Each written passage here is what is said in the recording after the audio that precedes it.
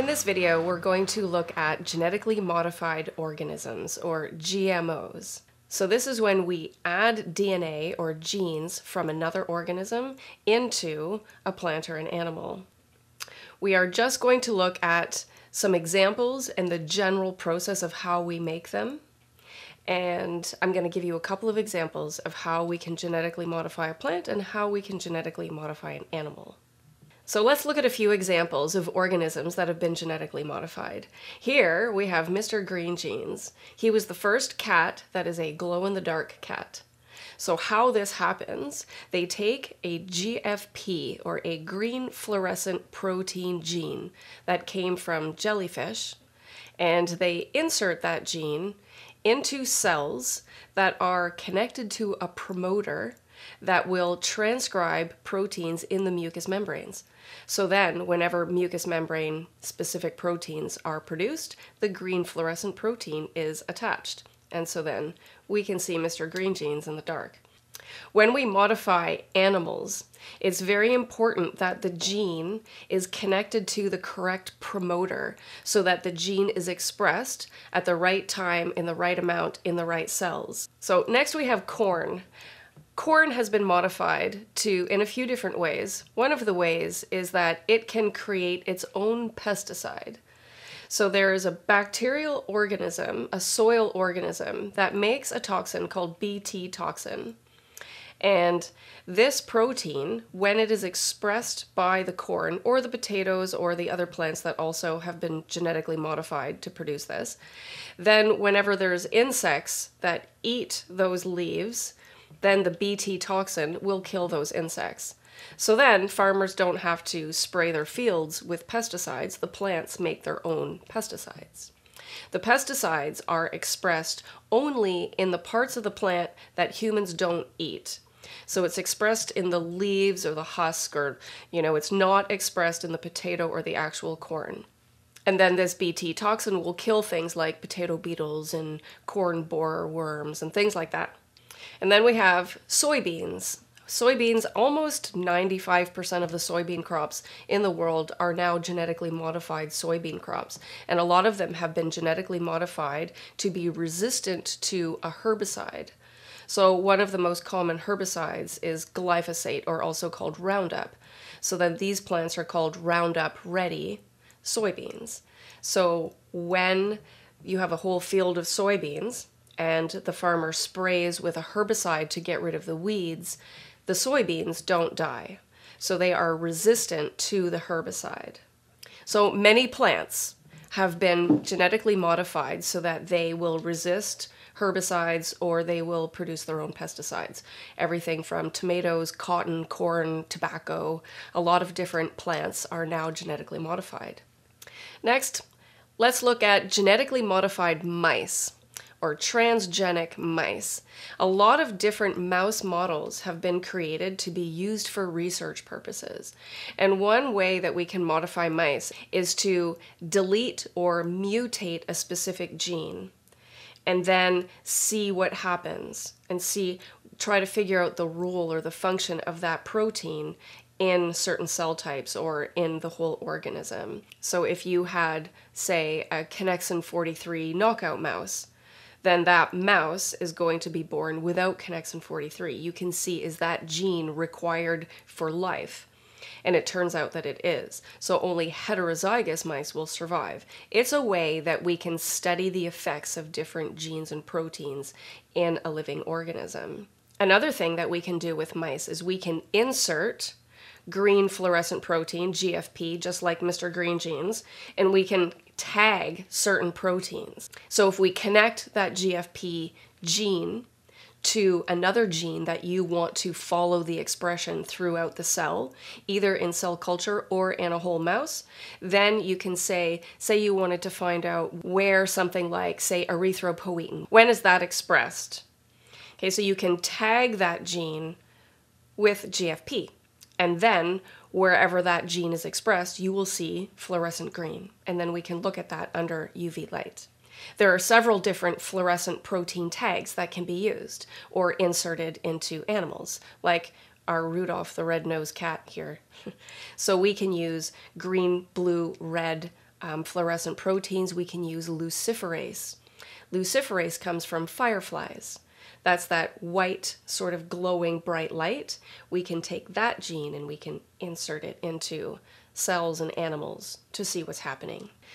Some of these fluorescent genes have been put into zebrafish or tetrafish, little fish that live in aquariums. And now you have kind of like a nightlight. So we can make fluorescent glowfish.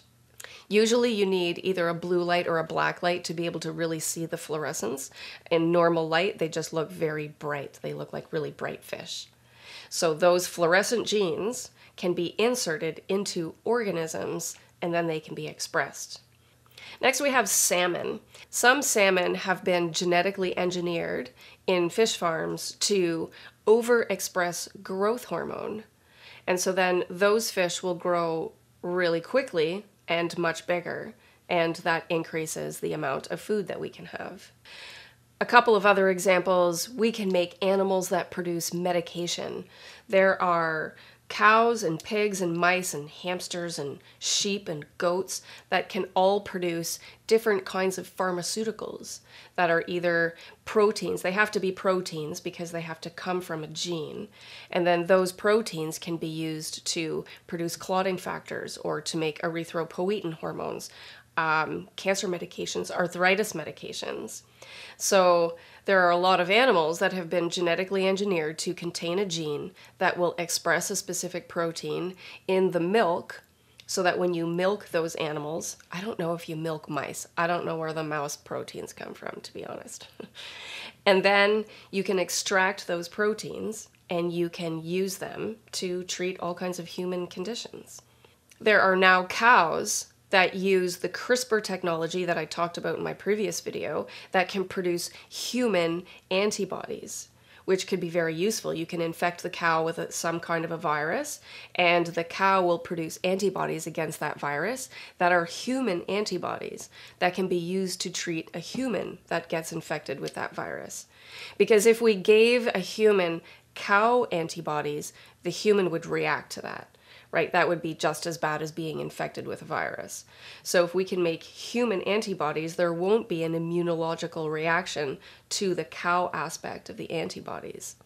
So that's interesting. And we can even make some plants produce pharmaceuticals. Carrots, for example, have been used to produce an enzyme that can be used to treat a rare disease called Gaucher's disease.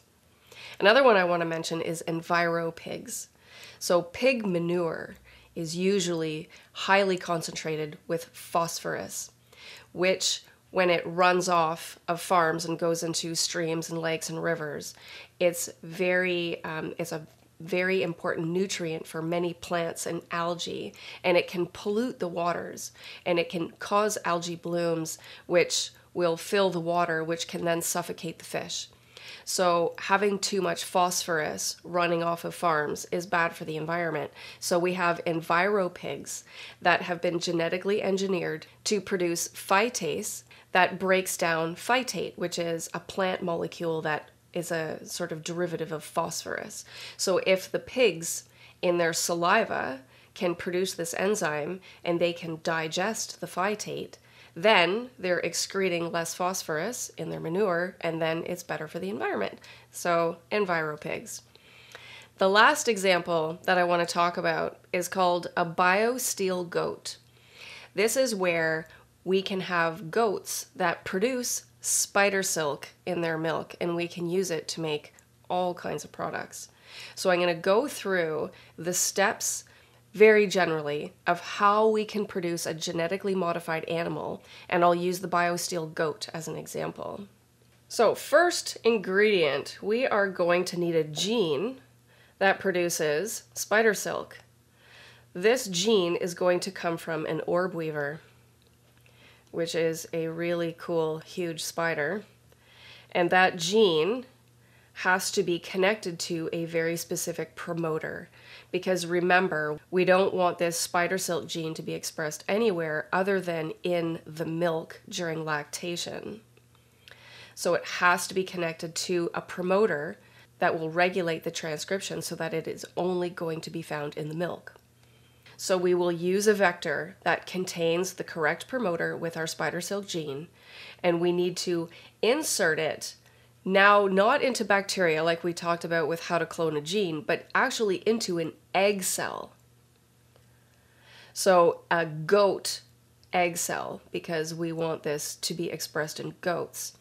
Now we use this process, this procedure called microinjection, where under a microscope you have this very, very fine, tiny needle that will inject this vector containing our DNA directly into the nucleus of an egg cell. Now that egg cell, once fertilized, we can grow it in a dish. This is kind of just like, minus the microinjection part, we grow cells in vitro for human fertilization, like in vitro fertilization all the time. So we can grow these cells in a cell culture, and then we have a transgenic cell population, because this first cell will go through mitosis and it will start to divide. And then eventually it will get to a point where it becomes a blastocyst. So normally, once an egg is fertilized with a sperm cell, it will go through mitosis until it becomes a blastocyst. So now we're just doing the mitosis step in vitro, and then once we get to this blastocyst stage, this is when it is ready to be implanted into the uterine wall. Once this blastocyst is ready, it will be implanted into a female goat. Now, this female goat will have been given hormones that make the uterus ready for pregnancy. Then that goat is pregnant, and it goes through the whole developmental process, and then when it has babies, it is going to have transgenic offspring that now express our spider silk gene in the mammary glands. And then when these goats grow up and start lactating, then the spider silk can be extracted, and we can have all of these really strong spider silk strands that are stronger than steel, and we can make all kinds of products out of it. Here's a few things. The very first thing that was made out of Biosteel was a bulletproof vest, but we can make everything from sporting goods to running shoes and clothes and cars. So that's kind of cool. So the process of making a genetically modified organism is much longer. So we have to start with an egg cell, inject the DNA. Then that egg has to grow into a blastocyst. Then it has to go through pregnancy, right? Gestational development inside of a mom goat. Then the baby has to be born, and then it has to grow up, and it has to get to the point where it starts lactating. So obviously, this is only going to work in the females. So it's a much longer process to make a genetically modified organism compared to our transgenic bacteria, where we inserted a gene and in 24 hours, bacteria can produce a whole bunch of proteins. So there's many plant and animal organisms that are now genetically modified. I want to look a little bit at how we can genetically modify a plant. So different kinds of plants can grow and germinate in different ways. So the example I'm going to show you is using a TI plasmid. There's a bacterial species that lives in the soil, and it has a plasmid, just like the bacteria, the E. coli, that has plasmids that we talked about before. These plasmids contain genes that cause tumors in plants. And so these bacterial organisms can infect plant cells. So what genetic engineers have done is they've removed the tumor-causing genes, and they can replace it with genes that do other interesting things, like produce Bt toxin, or have herbicide resistance, or drought resistance. And so then that bacterial organism can still infect the plants, but it now won't cause tumors. It will express the gene that was inserted into that plasmid. Sometimes there are plants that can grow from single cells. So we can culture plant cells, let the genetically modified bacteria infect the plant cells, and then the plant cells will replicate, and then they can germinate and grow into a genetically modified plant that is expressing that new protein. Some of the plants that can be grown this way include carrots and tobacco and tomatoes and potatoes. Not all plant organisms can be genetically modified this way. So the grains like wheat and soybeans and corn, they are genetically modified in a different way. But this just gives you an example of how we can insert genes into plants. It's a little bit different. So with animals, we have to put the DNA into an egg, and with plants, we either have to move the DNA into a seed or we have to infect the plant cells and let them grow. Plants can be modified in a bunch of different ways. So we've talked about how they can produce their own pesticides, how they can be resistant to herbicides. We can make them hardier, so we can make them drought resistant or cold tolerant. We can have them produce antiviral proteins, like we can stimulate the plant's own natural type of immune system. Like in papaya plants, they produce their own immune molecules that prevent them from getting infected with ring spot virus. And then we can also add nutrients. So golden rice has been genetically modified so that it contains a gene that will allow the rice to produce beta-carotene, which is a precursor for vitamin A.